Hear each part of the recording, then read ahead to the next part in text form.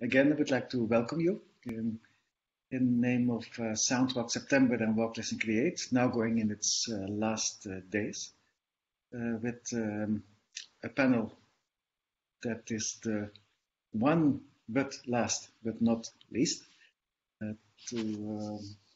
Tomorrow we have another talk with Simona Vermeer about walking with plants. Tonight Helen is joining us to talk about movement and gesture. First of all, I would like to invite you still to participate to the events that are happening, will be happening. And we are going into the finale, which means that there will be still lots of movement and music happening, even up till the last day, the 30th of September. Please check out the menu, the program of Soundwalk September. There's many things are happening. There are also two collaborative, collective actions, shorelines, which inviting you to write and to recite on places between water and land. And our 30 days of sound walking, we have still 2 days to go to make a walk and a recording and upload that to our site to complete our 30 days sound walk. Shorelines will continue. You can continue to write and recite after Sound Walk September. Now, Sound Walk September was organized and coordinated together with Babak and Andrew, who are tonight with us as well. And to start our conversation, I would like to ask you to mute yourself if this not happened yet. And if you have any remarks, ideas, comments, feedback through the conversation with or the talk of Helen, to put them in the chat box so we can pick them up in a conversation after. This is a very open talk. You are invited to contribute with all your ideas, with questions, and I hope that the conversation will not only happen between me as a moderator, you and Helen, but between yourselves as well. It would be wonderful to know more about you and what you do. First of all, I would like to introduce Helen. Helen is a composer, sound artist and curator based in the southwest of the UK. She's the lead artist for Artmusic, which creates, produces and promotes collaborative, participatory and site-specific artwork. Finding inspiration in beauty, statistics, coincidence and the sense of place, her work embraces theatre, choreography, mapping and field recording. She has always been interested in the physical aspects of music making, particularly the moment when gesture becomes sound. And with Artmusic, formed in 1999, she has continued to collaborate with artists from other disciplines, creating site-specific and interactive work in urban and rural landscapes.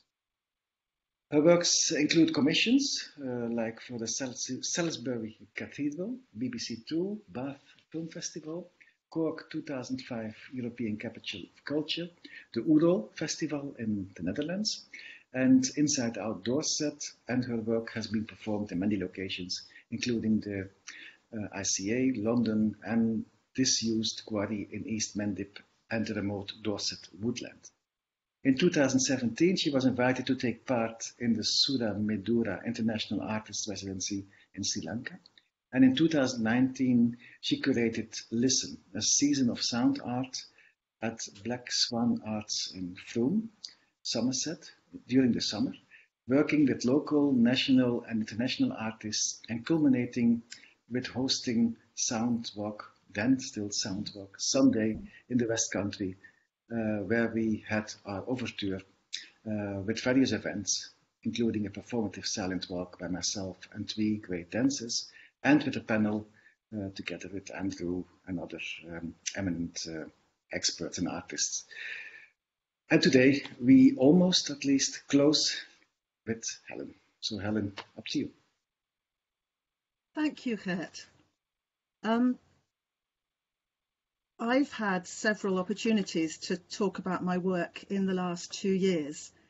Being outside of academic and educational institutions, this has been quite a new experience and provides welcome opportunity for reflection These opportunities to talk have provided a welcome opportunity for reflection and a chance to make different kinds of senses and narratives of my work and practice. I suggested this subject of movement in the participation and experience of art for this cafe because movement of different kinds has always been an important feature of my work. Thinking about this presentation over recent weeks and days, I found connections and threads around movement that I hadn't anticipated or had forgotten about. This process of remembering and reflecting has been very useful in thinking about my current practice, so I'd like to thank Walk, Listen, Create very much for this opportunity. My plan is to tell you a number of stories about the relationship between music and movement and art from my working life over the last 4 decades. I'll talk mostly like this, face to face, and huge apologies for reading my presentation. If I don't do that, I'm likely to miss bits out, so please bear with me. I will also occasionally share my screen. For the first story, there are some pictures. So this is about dance and chants. In 1980, I was lucky enough to meet and work with John Cage. I had just finished a music degree at Goldsmiths. It was a time when the Laban Centre was based immediately behind the main Goldsmiths building in New Cross. Bonnie Bird, then the principal lecturer at Laban, is known for having brought Merce Cunningham and John Cage together at Cornish College of the Arts in the 1930s. She arranged for the choreographer and composer to be invited to visit Goldsmiths and run a week of workshops and performances with young musicians and dancers. The dancers worked with Cunningham, and we, the musicians, had a week listening to, talking with, and playing with and for John Cage. One of the workshops involved each of us creating a solo piece of work, making our own score using chance procedures. We had to decide our medium and material before we could start to devise a score. I decided that I didn't want to use a traditional musical instrument and chose a staging block amplified with a contact mic and a selection of my shoes as my instrument. I used chance to decide which shoes I wore and whether I stamped, ran or walked on the block or simply stood still. It was my first piece of what might be called conceptual art, years before I wrote any conventional music. I can't remember how I arrived at the stage block and the shoes, but I suppose I was influenced by all the dance going on around me. In a way, without any context or knowledge, this was an early walking piece perhaps, long before I had come across the idea of sound walks or walking artists.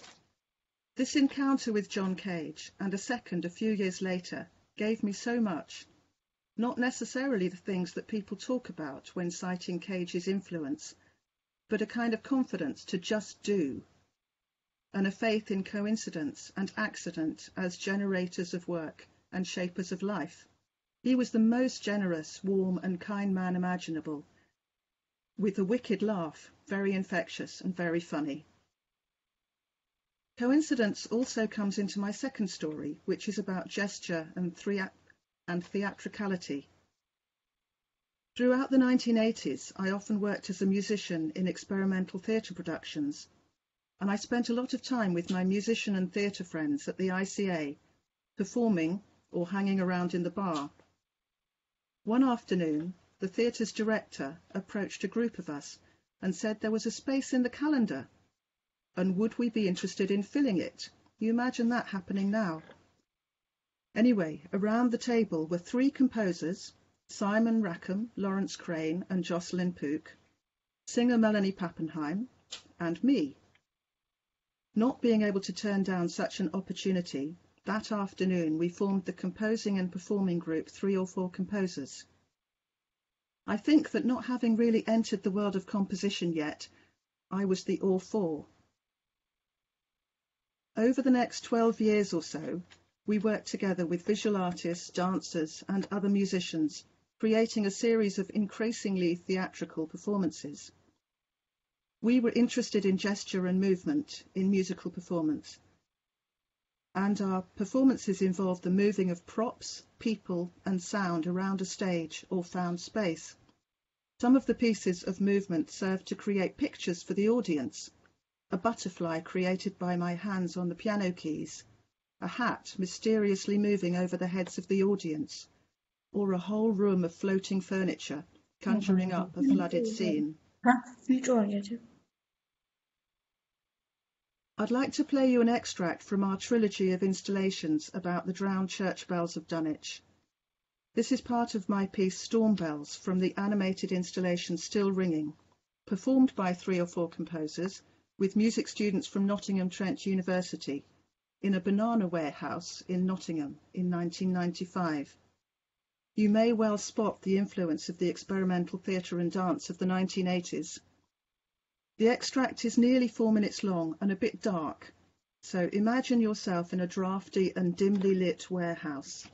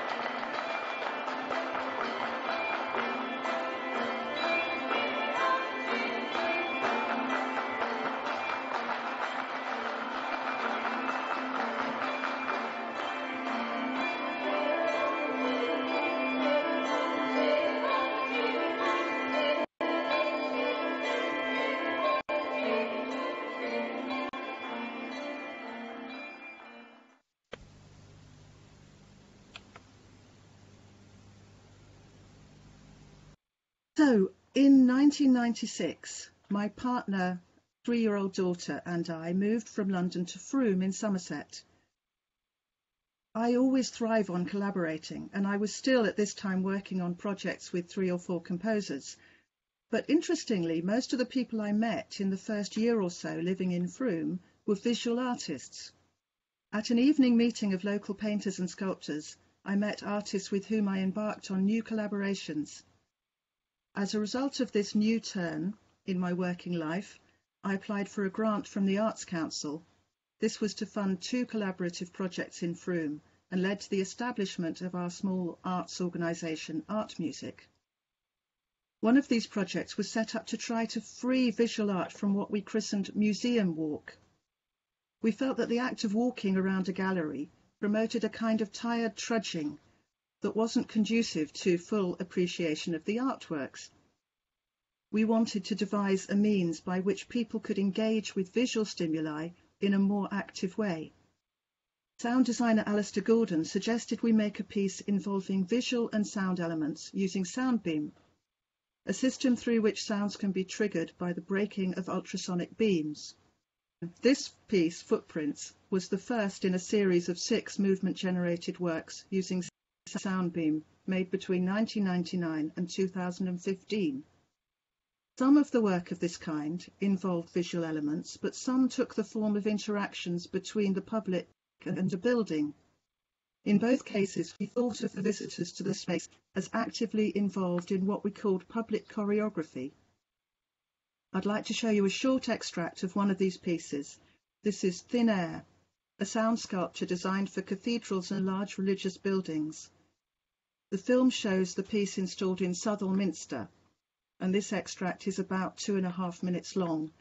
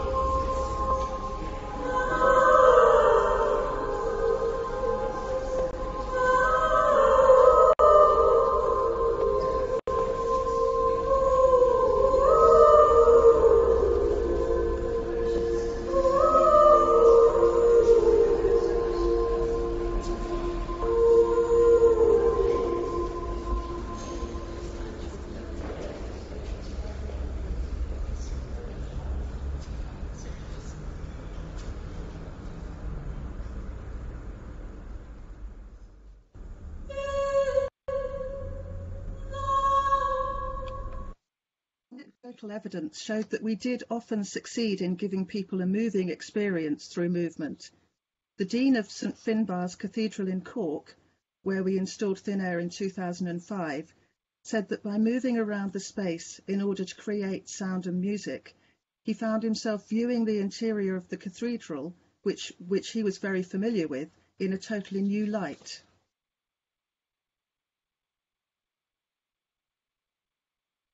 In the late noughties, Artmusic started working outside, creating site-specific installations and promenade performances, where both the performers and the audience moved. We had already devised indoor work in which where you are and where you move will determine what you hear and see. Outdoors, this happened on a larger scale and involved more walking on the part of everyone. Palace intrusions took place around the moat and inside the gardens of the Bishop's Palace in Wells, with different invited artists making mostly movement-orientated work each month. The City Sings was commissioned to celebrate the reopening of the Arts Centre MAC, and took place across the city of Birmingham, involving numbers of sights and journeys. Ring Ring Bell was a soundscape made up of bell sounds collected from along the A11 in London, from Aldgate to Bow.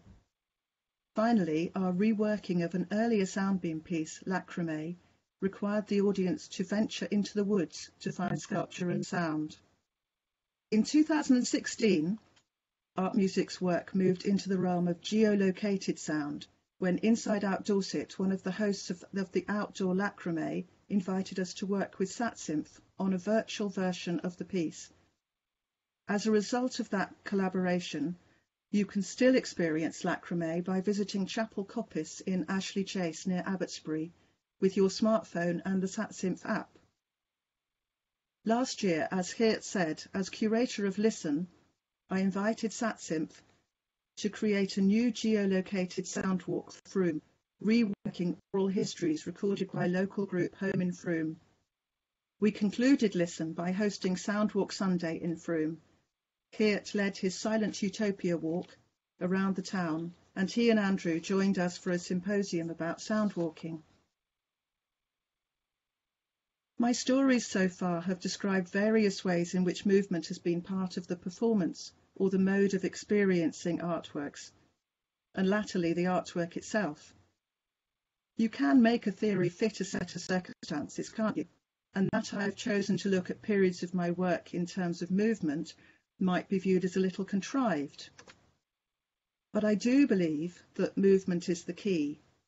Einstein said, "Nothing happens until something moves." And I can think of numerous occasions when I would find someone standing at the edge of one of our installations, waiting for something to happen. And I would have to say, nothing will happen until you move.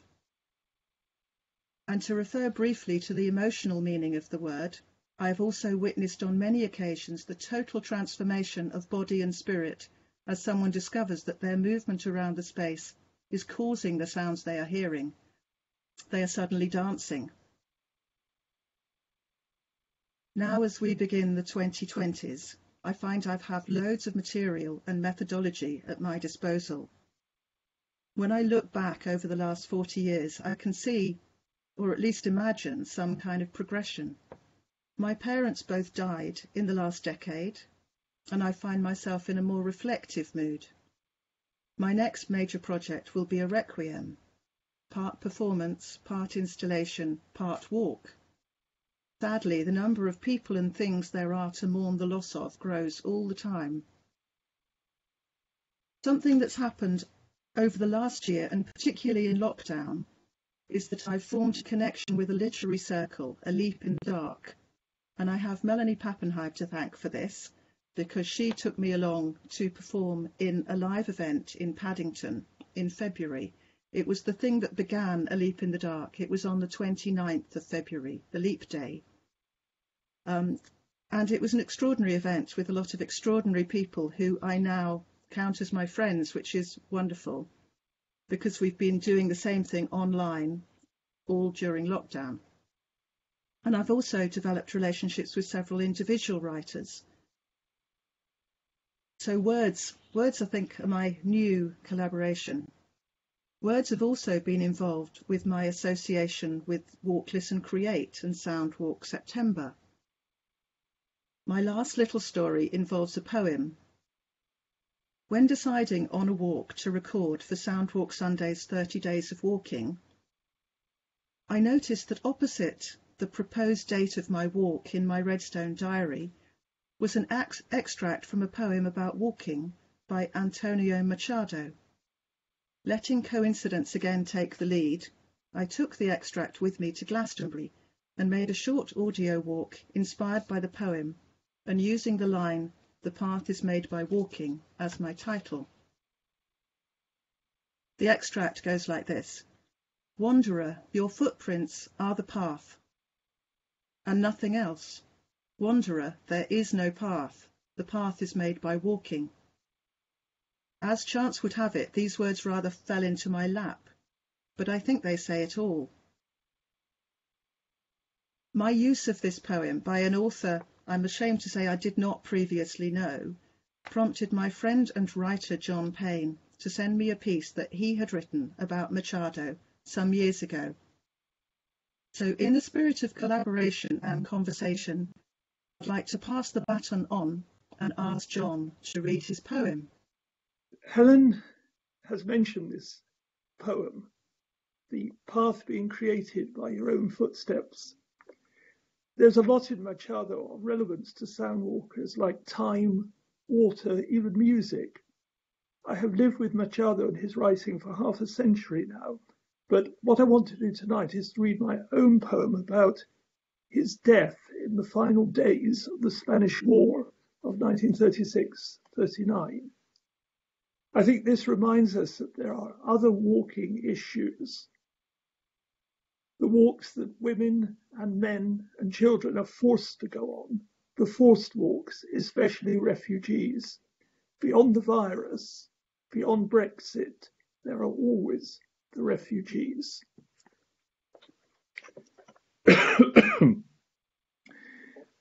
My poets, Antonio Machado, born in Seville, Spain, 1875, died Collioure, France, 1939. The first draft of this poem was sketched in pencil on the day of the World Trade Center bombings, 11th of September 2001, but composed in my head the night before. I cannot explain that. Later it became a prose piece published in the London Magazine. Now it is a poem once more, and it keeps changing like the view on any walk. Machado was committed to change and renewal, and I think he would have approved of what I'm doing here. The village of Portbeau, a minor road, a railway line, twist and turn along the rocky coast.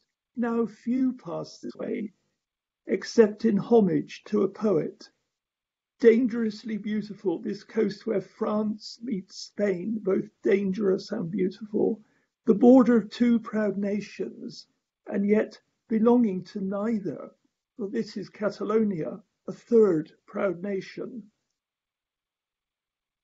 In the new borderless Europe, the French fishing ports just a few miles up the coast,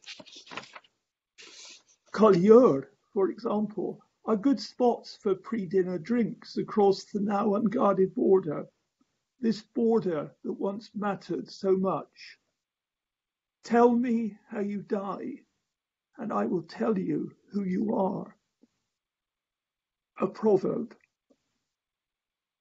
In 1939, the Spanish poet Antonio Machado passed this way. He wrote, "It matters a lot whether in this short and brutish life we lead, freedom or slavery is our fate. But if we are to return to our mother the sea, it makes no difference to me." You wrote that, Don Antonio, on a winter's day, perhaps much like the day of your own death. Cold, wet, huddled, dark. Those were the words you used in Spain, refugee words. 27 years later, you were dead, a refugee in France.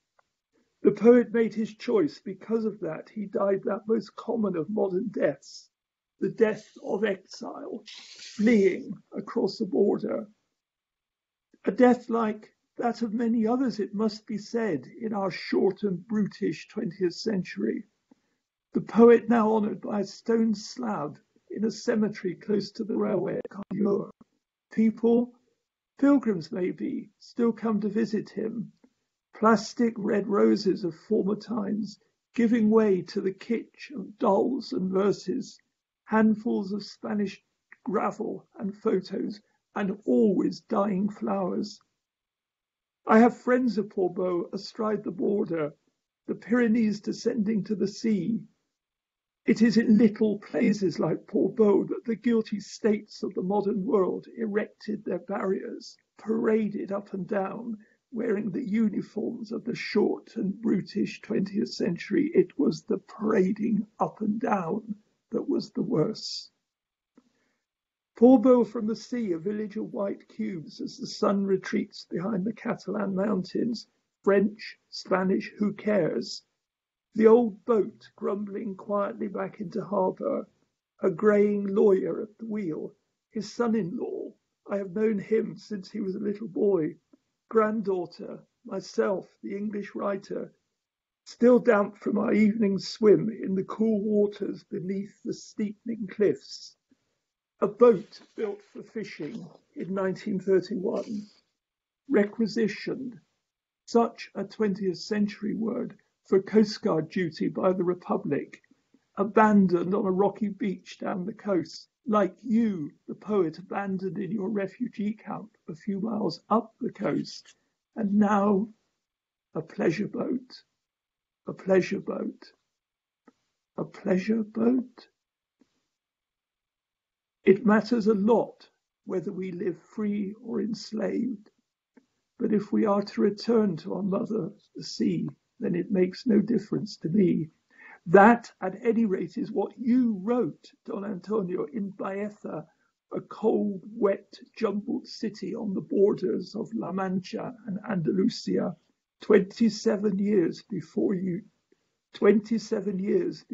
death. You, who lost everything, but left us your poetry. Thank you for listening. Thank you, both John and Helen. Beautiful to give the voice to a poet and to start from there in a movement that this conversation will become, I hope. If there are any feedback, comments you would like to share with Helen or with John, please feel free to do so.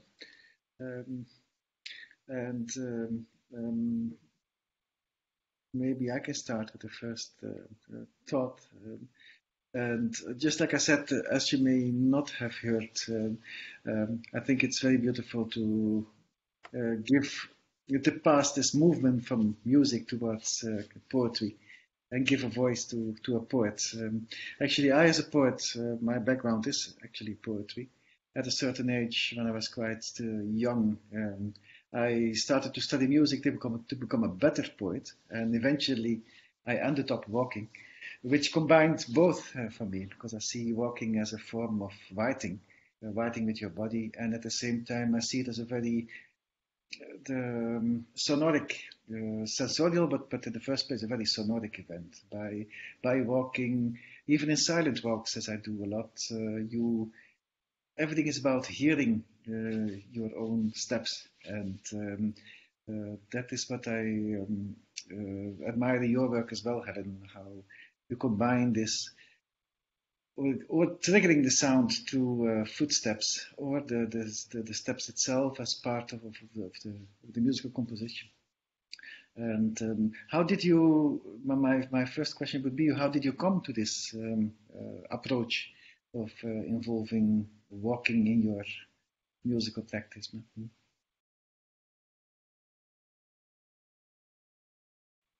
In the meantime, John, maybe we can come back to you for a moment while we are waiting for Helen. Yes, so a poet always has a voice, so I'm not doubting that he will hear you. Could you tell something about your collaboration with Helen? When did it start, and what did you do together with her? Well, we certainly haven't ever walked together. We do swim together, and we talk as we swim, and we watch how our movements on the water change the pattern of light and create the most wonderful pattern on the alders and the willows above us. And it's a very regular progression. We're moving, and it's past, present, and future. But then suddenly the kingfisher will come into it, and of course the kingfisher, as we experience kingfishers, certainly when you're in the river, it's very, very sudden and very immediate, and it's a sort of stab across the direction that you're actually moving. And one of the things that interests me, I think, is those sudden things that happen in time, which happen just for a tiny, tiny moment and don't seem to fit in with that general progression. And I sometimes wonder if death is going to be like that you're dying, which is a progressive activity, but then at a particular moment, you actually do stop breathing and your brain closes down. And so lots and lots of thoughts, but I've always been fascinated by the sorts of things that Helen does, and I'm very disappointed that Richard White from Bath is not here tonight. He took part in the seminar last summer, and he and I are still walking together, even through lockdown. We are doing something called slow walking. We have a burial ground where 3,000 bodies are buried of people who died in the Bath workhouse. Their only crime was poverty, simply being poor. And they're buried there. There's no memorial, there's no markers. And what we're doing every first Sunday of the month for several hours is walking very, very slowly across this relatively small piece of land and reading out the names of the people who died.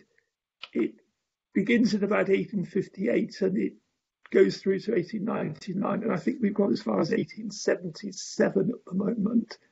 And the last Sunday, the first Sunday in September, we had some music. We had some folk musicians came and played, and there was something wonderful about that, because I don't suppose anybody had actually played music in that particular place. And I was sitting on the ground at one point and feeling the music through the ground and those 3,000 bodies all buried underneath it. So it's a very complex business. I mean, I'm sorry that it has taken me a long time to discover all this, because I feel it's a sort of, it's such a very, very rich vein.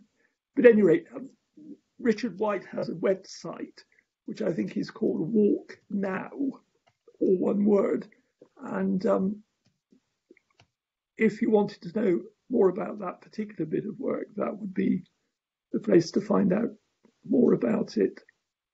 I'm hoping that Helen is back with us now. I do have a question, if I may, and I will speak slowly in the hope that Helen will hear me, because indeed I can see that she's the only one with a bad connection in the room. First of all, thanks, John, for your poem. I thought it was awesome. Also, because you for me now connect the events in Bath with a face. Because I, of course, see all events coming along on the Walk, Listen, Create website, but I'm very bad at remembering names. And now I realize that it is you who put up the listing of the events in Bath. Now, on your poem very clearly has a strong, to me, political connection, right? You connect the Spanish Civil War with the events on 9/11, and then with the current refugee crisis. And that makes me wonder about Helen's work. Helen, do you see a political component to your work? And if you do, can you tell us a little bit about it? So while we are waiting for Helen to come back, it's all about walking, it seems. Then the one element that was raised by John was that walking seems to provoke a certain slowness. It provokes in the first place, to my opinion, a deeper listening to what is around you. You start to listen with your whole body, like Pauline Oliveira said, that you're listening with the soles of your feet while walking. It seems to invite people to a certain stillness, which you would expect to be the opposite of movement. And Viv, could I ask you how this happens in your work? Well, yes. Can you hear me? Yes, we can hear you very well. Okay, Yes. great. Yeah. No, that Pauline Oliveros piece is beautiful. It's take a walk at night, walk Mhm. so softly that your feet become ears. And Yes. that's something that I'm very interested in, that kind of meditative listening through walking very, very slowly. Because I think there's something about walking very slowly that is sort of quite transformative in a way.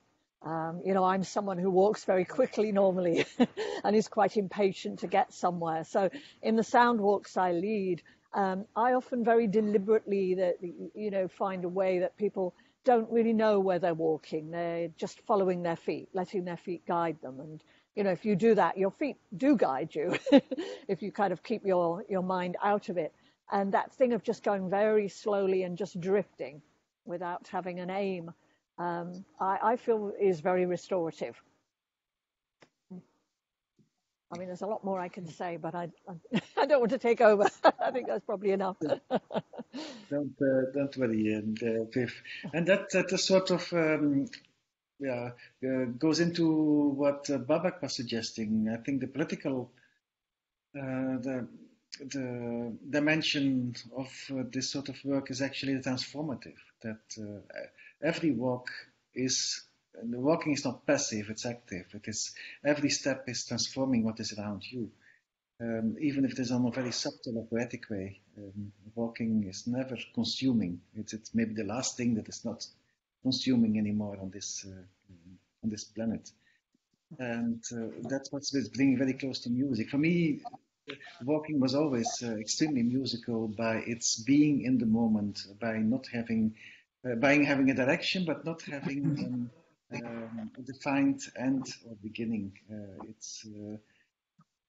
It's a flow, it being in a flow. And John, do you want to say something? Yes, I found Vivian's comments extremely helpful. One of the things I haven't admitted so far is that I do have a disability. And in fact, swimming for me is much easier than walking. I can't do very much more than slow walking. And the lovely thing is that I work with Richard White in Bath. Now, Richard is the kind of person who thinks of a walk as 25 to 30 miles at a time. And it's lovely actually doing it with Richard in this very slow and very deliberate way. And it is quite a new feeling for me. And I think, although I can't obviously speak for Richard, I think it's probably a new thing for him too. But it is a sort of issue that sometimes you think all this walking, well, you know, it's okay for you guys who are sort of A1 health and reasonably young and fit. But for some of us, walking is actually an issue. It's something we have to be extremely careful about.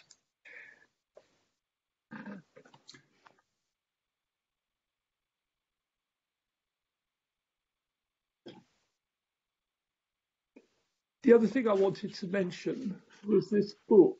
I'm not sure if anybody else has come across the Book of Trespass by Nick Hayes.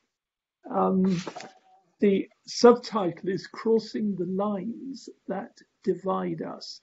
It's an extraordinary book. I've nearly got to the end, but Nick did a presentation for us on Zoom at the local bookshop, and we had a very, very entertaining evening with this. But it is fairly extraordinary. But he's another person who is always, you know, leaping over walls and climbing through barbed wire fences and all the sorts of things that I did as a boy, but I would actually no longer be capable of at all. So whether walking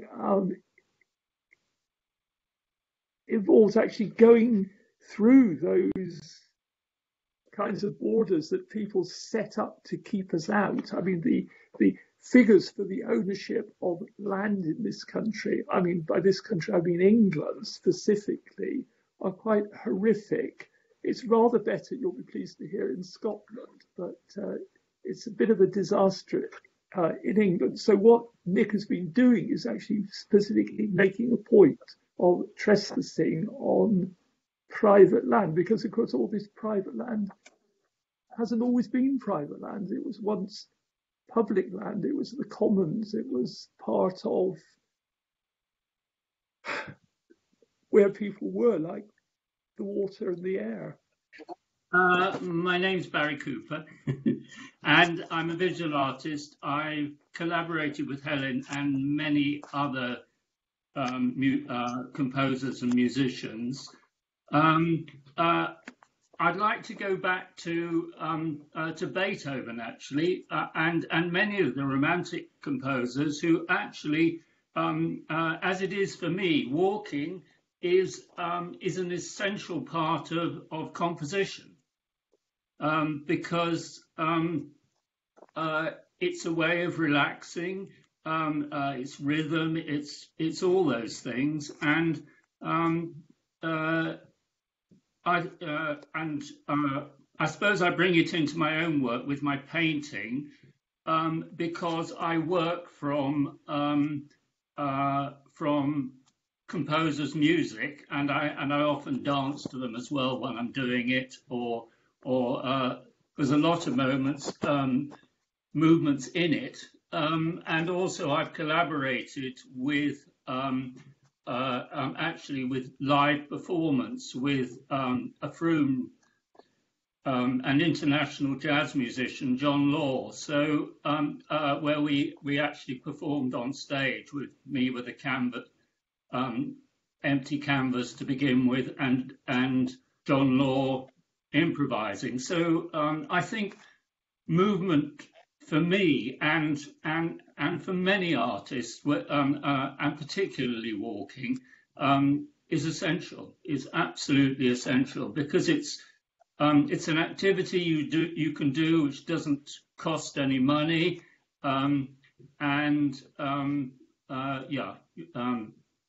right. I've had my say. I think that's enough. But I have.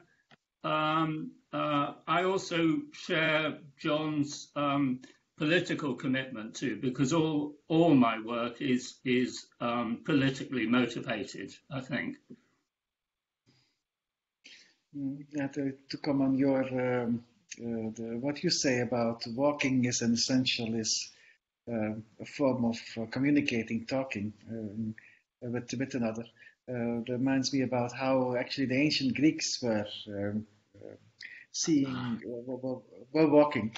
For them, they could not separate walking with having a conversation, and they suddenly could decide in the middle of the ancient agora, of a group of people could decide in the middle of the ancient agora in Athens to go to Piraeus, which is like 6 miles away, and to walk there together, not because and to visit a friend that they may have there, and walk for hours and hours, not for the walking, but just for the pleasure of the conversation, because they were seeing conversing as something in the movement, not sitting around the table as well, but then they were drinking, and they were like more interested in the drinking than in the talking. But in the walking, the talking itself, the whole philosophical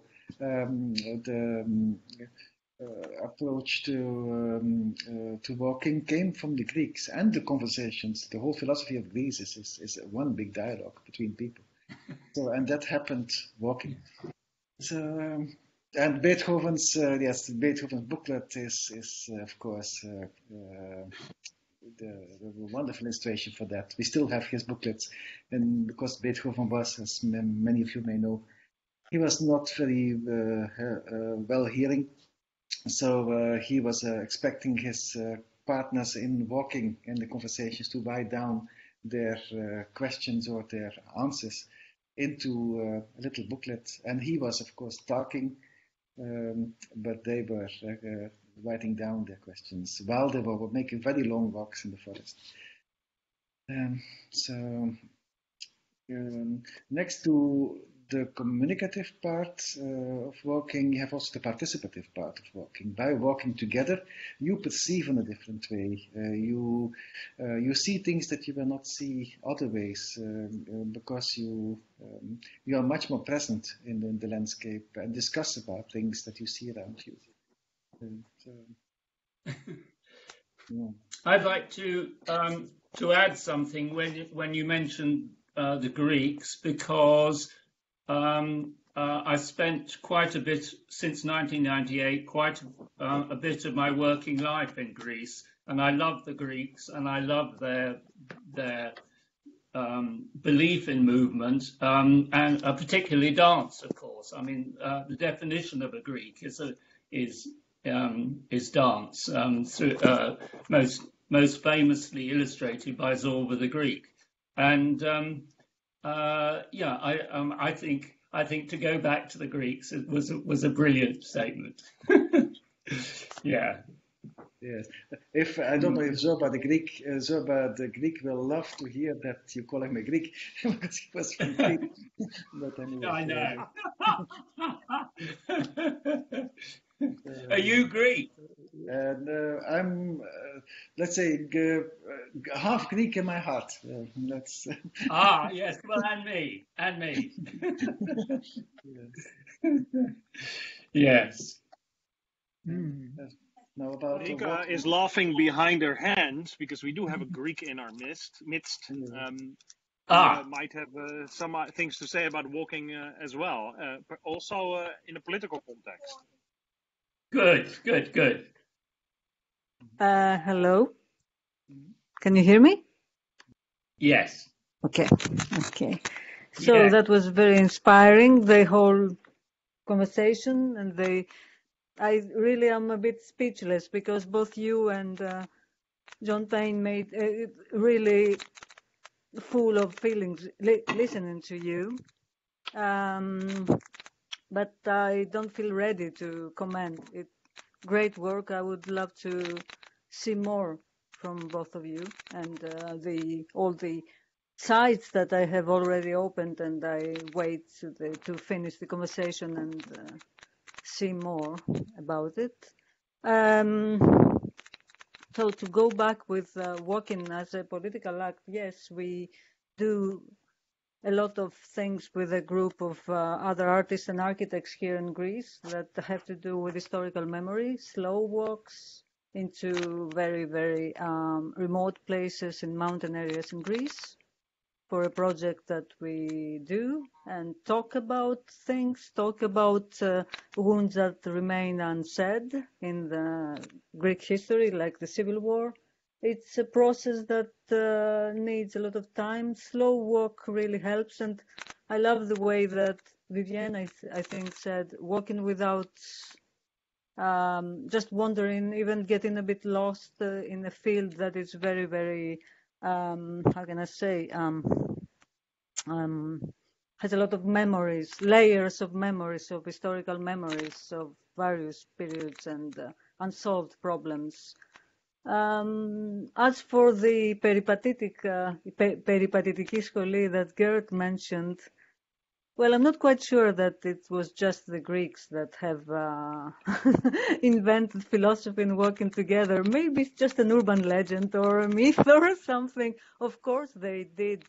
It's said that they were walking and talking and philosophing a lot. But I suppose that this is all around the world the same. People, I mean, the song lines of the Aboriginals and so many other stories around the world, that it's exactly the same, almost the same. But of course, it's emblematic to talk about Aristoteles, but it's maybe they were not even the first ones to do it.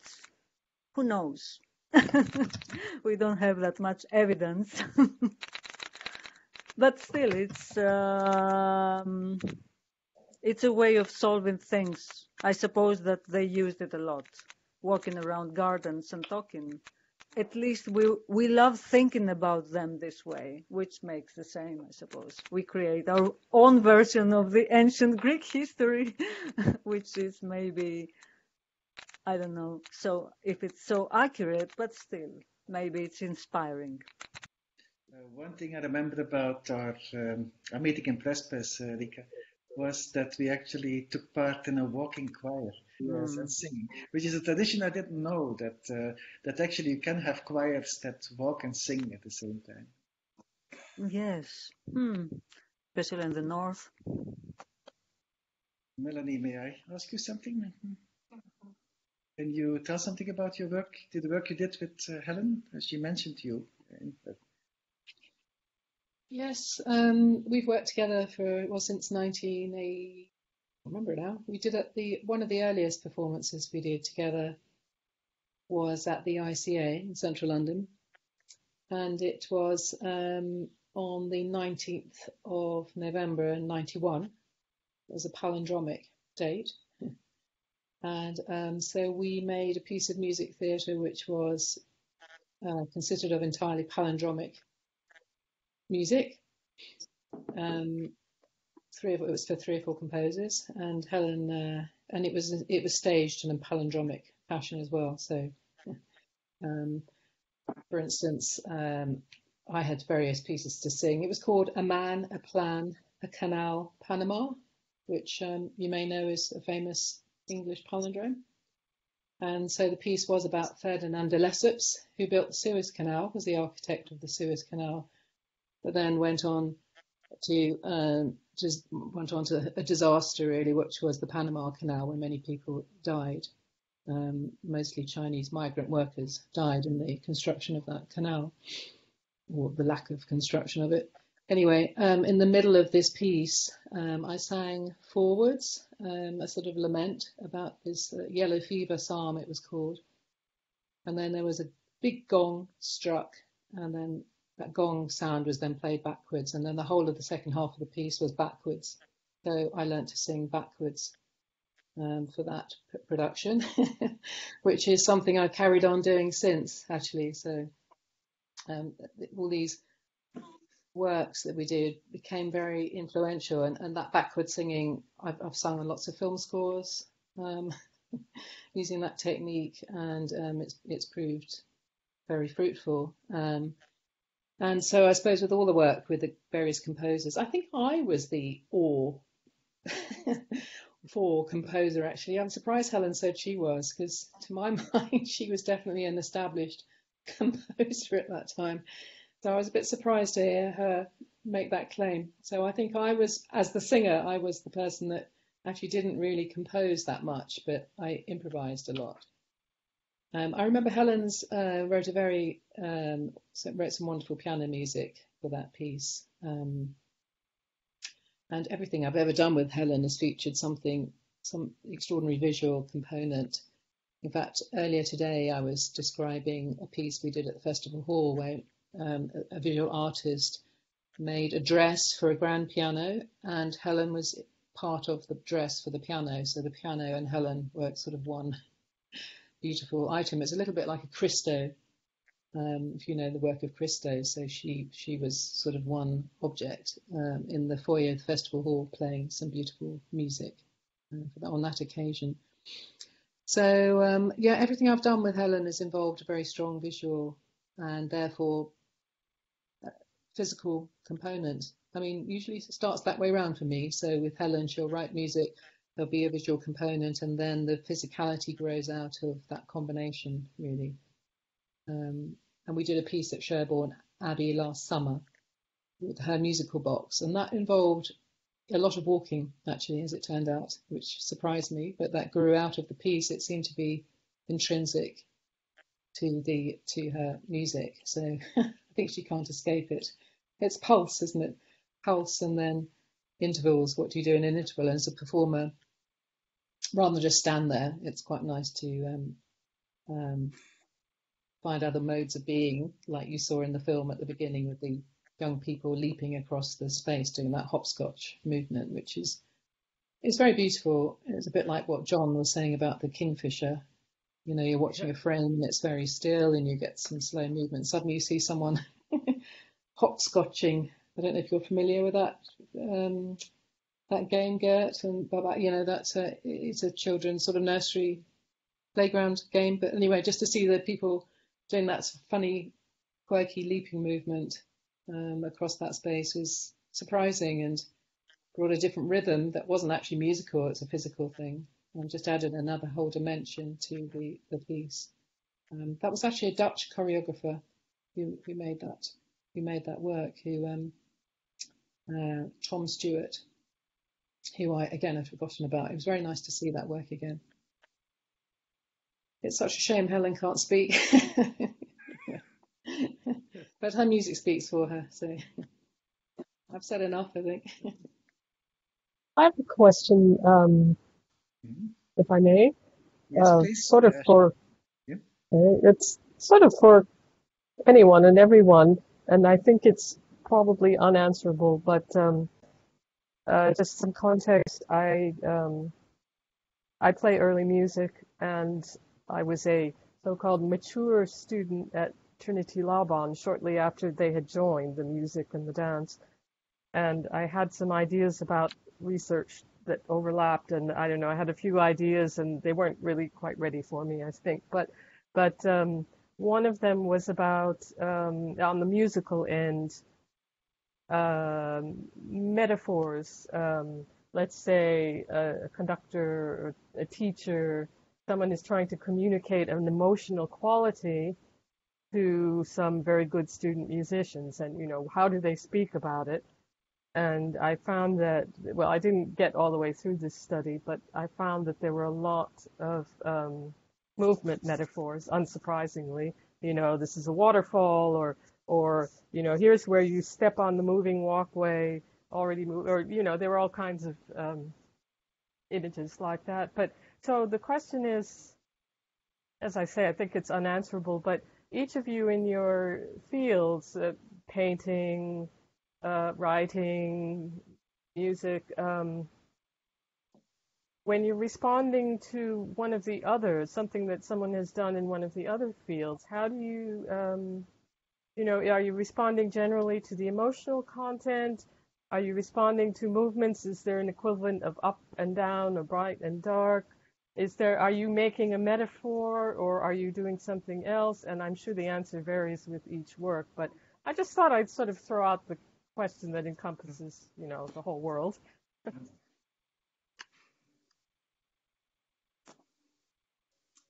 I think that's a very, very interesting question, because I work directly with musicians or from music. I have no idea how I'm responding. And the nearest I can get to it is by imagining that I'm in CERN, in that immense nuclear racetrack, and what they're looking for at the photographic plate when they meet is accidents. And that's what I'm looking for when I'm working from the music. I'm looking for marks I've never made before, and every mark is individual. Like I said, I'm a poet that got lost, literally. That's what I love so much about walking. And I studied some years with Sergio Celibidache. I know he's quite controversial, but he loved to mention that he was seeing conducting or playing or even composing a piece was like a walk in a landscape, where you gradually, from the beginning on, are walking uphill till you come at a point where you feel that is the highest point, the culminating point. And then you go back, but you don't go back forward, you go backwards. You go backwards to where you began, and that is the end. And I always like this metaphor of movement, that actually movement is always circular, never linear, and that you always sort of end where you came from. And that makes I think the musical experience so unique, because it's in the moment. And I teach sometime at School of Fine Arts in Brussels. Actually, not long, because I was invited by the new director, who was a dancer in Belgium. There was some for a period. tendency to invite people from choreography, because it's said that Belgium is for choreography what is Brazil for football and for soccer. And they were invited to like curate exhibitions, and the new director of the School of Fine Arts was actually a choreographer. It was an experiment, how a choreographer will manage a school full of fine and visual artists. This experiment lasted 6 months, and then it unfortunately shattered. But his idea was to bring me in to give courses of walking to both, to dancers and to visual artists, and to let them collaborate on that way, to finding ways of movement that they can share both. And it led to some fantastic months. But unfortunately, the management did not like it very much. It was, I think, too innovative. Like you said as well, Asha, sometimes people are not ready for it, and it didn't work really out. May I point out that it appears that Helen has joined us with a working video connection and a good bandwidth. But I would like to at least go back to when I asked my question, Helen, which was about whether you see a political component to your own work, and if you do, what is it? A political component? To be honest, not until recently, until I have been contemplating writing this Requiem. And at this point, everything seems political. And as soon as you start thinking about things you've lost, whether individually or as a society, it kind of can't help being political. But I think before that, I think probably not. Does that answer your question? Go on. Yeah, totally. But it also opens up a new question. That is, how do you see the political in connection to the Requiem that you're writing? Well, I don't really know yet, is the answer. That sounds like a bit of a sidestep. I think it's only, I mean, I've often thought about activism through art, and I know artists whose work is very activist and has a very strong political dimension. But so far I've never been one of those artists, and I don't know. It's not because I'm not political. It's just because the work and the politics have never kind of coincided. So I think it's quite a steep learning curve for me to think of my work as political at all. So I think it's a question of watch this space, especially for me. I would say, Helen, that the fact that your work mostly takes place in public spaces and is therefore free gives it a political dimension, actually. Well, I suppose so. Yes. But isn't it also, Helen, something to do with having the courage to actually go off and do something entirely different to what you've done in the past? I mean, to actually find new ways of expression and new words and new musical notes and new ways of arranging the notes. I don't know. I mean, I'm not a musician, but I mean, it does seem to me that sort of as a writer, there's always a certain pressure to do the same thing again, that because you published a book and it's been reasonably successful, then somebody says, oh, why don't you do something similar? And I think novelists in particular have the same problem. They keep on writing the same novel, but with a slightly different plot and slightly different characters. But I mean, it sounds to me as if what you're talking about in the Requiem is quite a new leap for you, or is that an exaggeration? Yes, I think it is, but I think I've made quite a lot of new leaps, and I've enjoyed sort of jumping into new situations where I'm completely forced to think of new ways. I mean, an example was when I went to Sri Lanka. I don't think before that I'd ever written a piece where I didn't write it at the piano.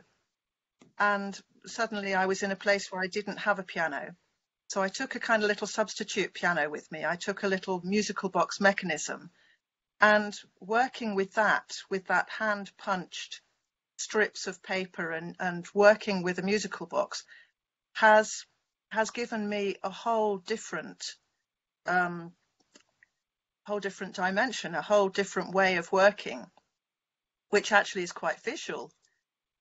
And so I think I'm now much more likely to look for ways that things could be done differently, and much more likely to put myself in the way of new challenges. If that could you say something?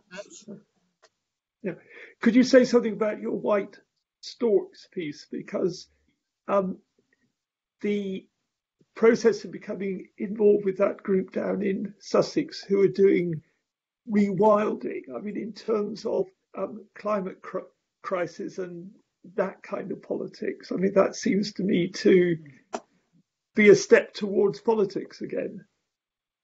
Oh, I suppose it is. I suppose it is. And I'm all in favour of rewilding. But that's a kind of funny circular thing as well, because Rowena, who is the artist I worked on Footprints with, that very first movement-orientated piece, is the mother of Charlie Burrell, who lives at Knepp and runs the rewilding project with his wife, Isabella.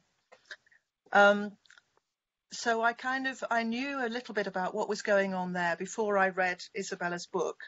And then another coincidence, I'd met Andrew Bernardi, who is the leader of Shipley Festival, because he had saved the day for another project I was working on when we needed a string quartet at the last minute.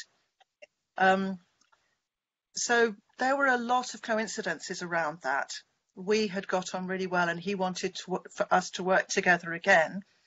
So he decided to commission me, but I already knew all about the rewilding project and a little bit about the White Storks. So yes, that was a kind of dream, really. He invited me to write a piece about the fact that white storks were being bred again in this country, or were breeding again in this country after a gap of 600 years. And so I got to do this lovely project during lockdown, which was, I felt like it was quite cheeky in a way, because so many people were having such a terrible time. And I'd been given this lovely project to do. Good evening, everyone. Could I ask one question? Once we started to speak about storks and rewilding, could you please share what are your experiences walking in nature and in forest, especially? I'm working on health benefits walking in nature, and we are trying as scientists to understand what is happening in our brains and in our bodies and in our souls. So I would like to hear your experiences. How does nature and forest settings are affecting you? And is there special about nature sounds? How do you use it in your work? And can you feel some healing or therapeutic effects from walks in the forest and nature? Or it can be experienced in similar way in the city? This very gray environment, surrounded by buildings or in churches. So would like really to hear how you feel about it. Thank you. Well, I feel very inspired by trees. So walking in a forest is a very powerful experience. And at the same time, you're in the air. So there's something as well about breathing when you're outdoors in nature, which goes along with the walking, and your breathing and your walking become a kind of internal rhythm that I think is very calming. So yes, definitely very therapeutic. In the city, I don't know. It depends on your motivation. If you're rushing to get from one place to another, then that's different. But I do enjoy walking in urban settings as well. Yes, I think being outdoors just in itself is a wonderful therapeutic thing. I don't know that I have very much more to say about that, apart from birds. If you're walking in a forest, the birds are very present, and I think probably for lots of musicians, birds are a great inspiration. And I certainly found that when I was working on the White Storks piece, just their character is very it's very well drawn with the White Storks. They have very definite, very distinctive habits and characteristics and behaviours. But even through lockdown, sitting in the garden, listening to the blue tits and the blackbirds, I've got to know a little bit more about how the birds behave, and have felt much closer to nature. And I wrote a little piece in during lockdown on my musical box that was trying to copy the sound of the blackbird. That we lived with a blackbird for a couple of months. It sang ceaselessly, and that was wonderful. Thank you. That's very beautiful. Thanks for sharing this intimate experience. Thank you. Thank you.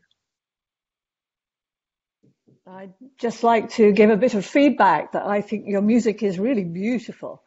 And I love the fact that it involves, you're very welcome.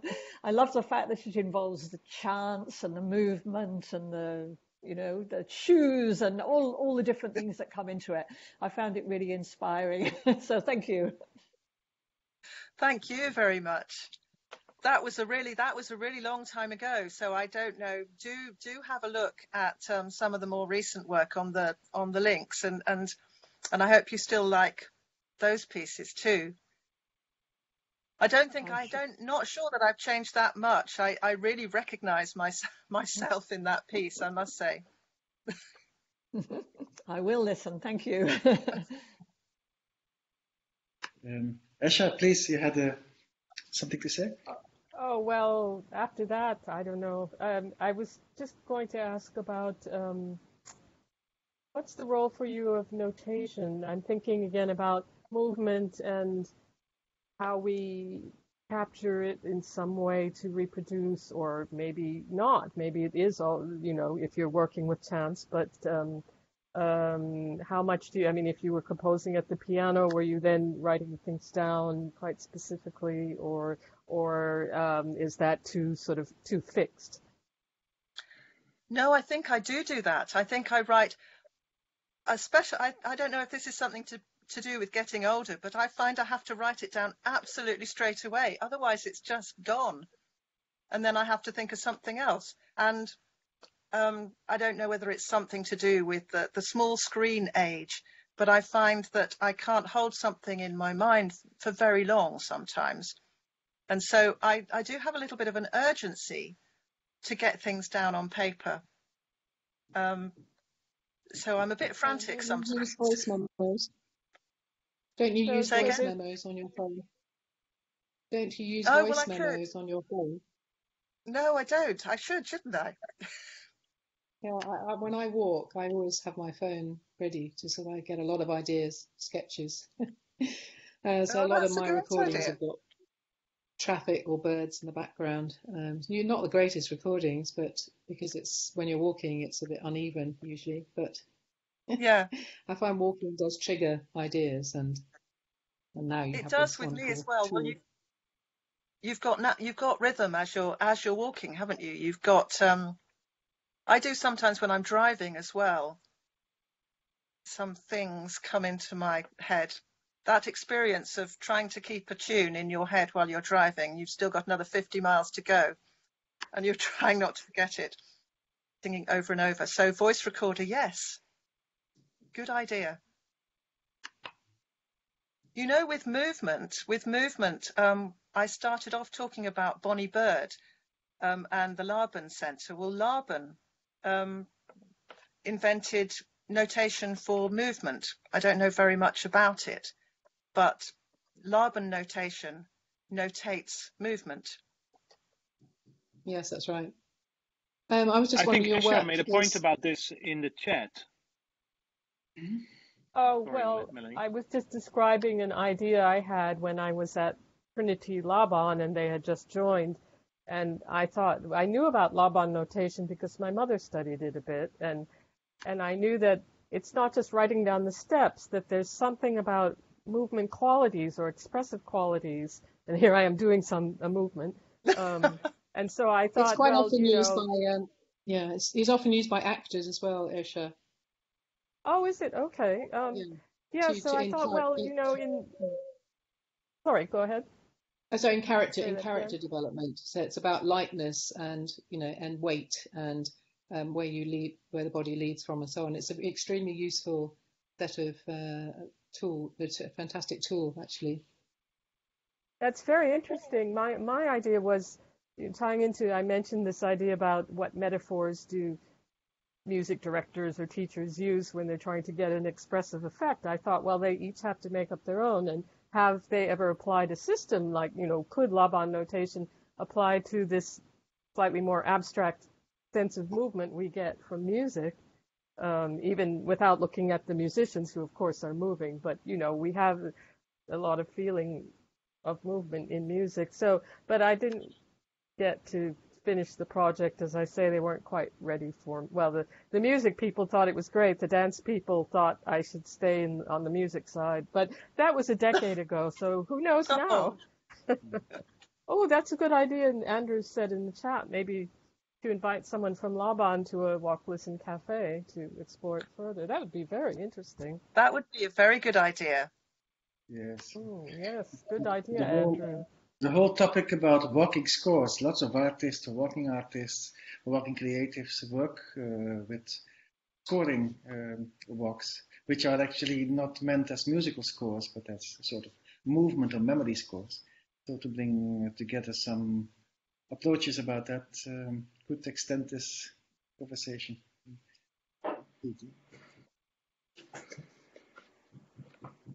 A lot of my early work was with the Rambert Dance Company, and I used to sit in the auditorium and do with a torch and do my own line drawing of the choreography, which were kind of mind photographs in a way.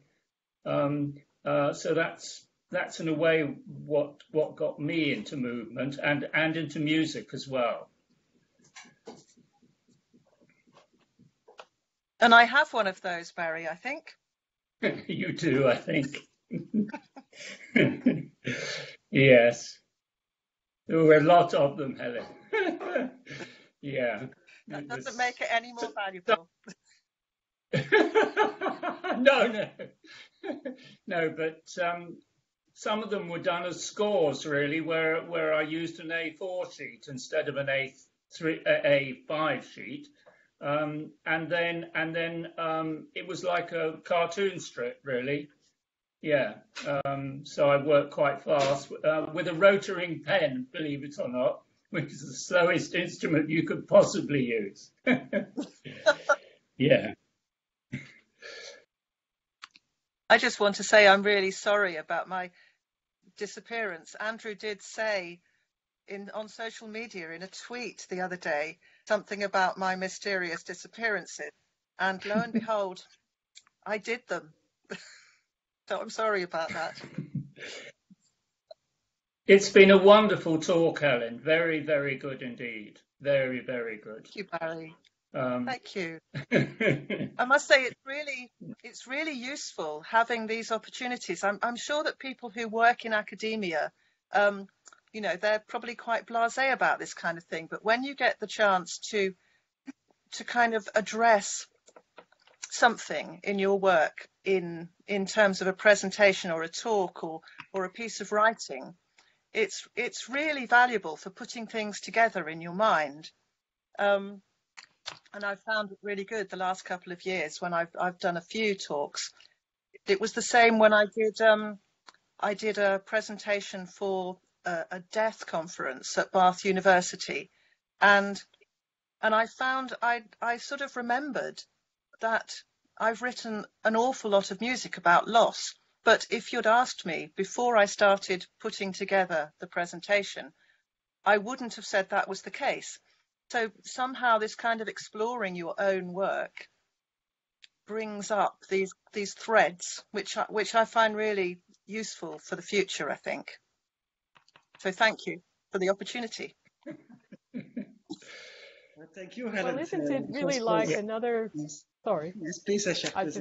Go on. It's like another format. I mean, as with collaborating with writers and dancers and painters, and so you're now bouncing off of this giving a talk format and informing your work that way. Yeah. But it's kind of new for me, but very good.